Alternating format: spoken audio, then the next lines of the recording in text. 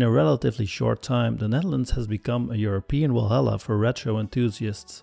In 2015, the Bonami Game and Computer Museum reopened in a huge location in Zwolle. Then in 2017, the Nationaal Video Game Museum opened in Zoetermeer. And from March this year, we have the Home Computer Museum in Helmond. I haven't visited any of these locations before, but when a Jazz Jackrabbit event was announced in the Nationaal Video Game Museum, I just had to go. You see, Jazz Jackrabbit was pretty huge in my childhood. The first game was released in 1994, and back then I was a bit young, but I loved it to bits. The arcadey feel and cartoony characters weren't very common on PC games, and when the second game arrived in 1998, I was obsessed. Jazz Jackrabbit 2 offered limitless level creation tools and online multiplayer capabilities that would keep me hooked for years. Even to this day, the game has a stable fanbase, still putting out new levels and tile sets, and with the recent release on the GOG platform, for the first time in almost 20 years people can actually buy the game again. Better late than never, I guess.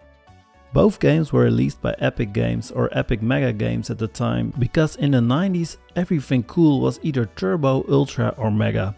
And while Cliff Benzinski was the creative mastermind, most of the programming was done in the Netherlands by Dutch developer Arjan Brusset, who is currently more famous for the Killzone series. Needless to say, this green hare or rabbit, which might be a hidden gem abroad, has an important place in Dutch PC gaming history. The Jazz Jackrabbit exhibition and event was organized by PC King Anna Bras, owner of world's largest big box PC game collection. The Nationaal Video Game Museum started out as a hobby and is now one of the most impressive arcade experiences you will find in the Netherlands, with over 1,000 square meters filled with cabinets, consoles and gaming artifacts.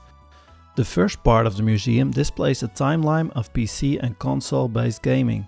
Look at this awesome 70s and 80s room. This is like the perfect man cave for that era of gaming. You can check out a Vectrex and an Atari 2600 here.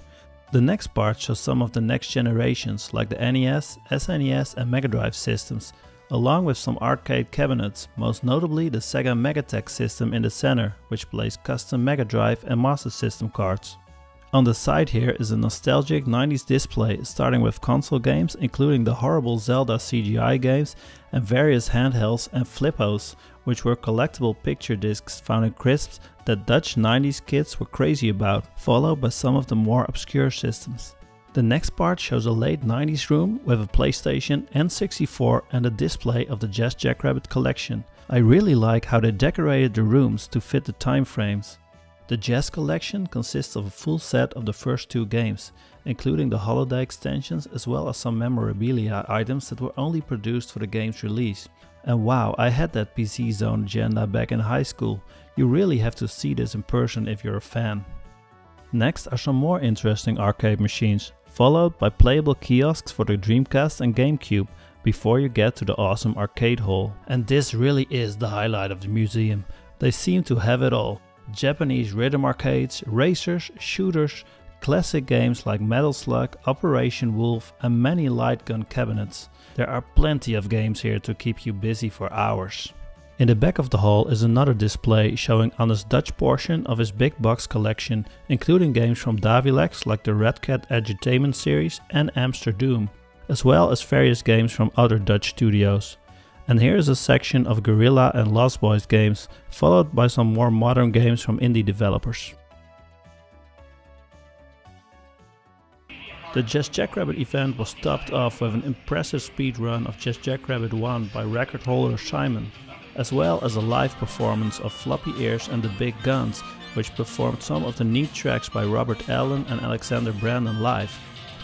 The Jazz Jackrabbit exhibition will be around until the end of April. The games Jazz Jackrabbit and Jazz Jackrabbit 2 are currently available at GOG.com. If you're coming, you'll notice that the city of Zoetermeer itself isn't much to look at, but it does have this awesome graffiti building. You can get there by train or use the light rail that connects The Hague with Rotterdam. It has a stop in the middle of the mall where the museum is located. Thank you for watching. If you like this video, please give it a thumbs up and subscribe. Cheers!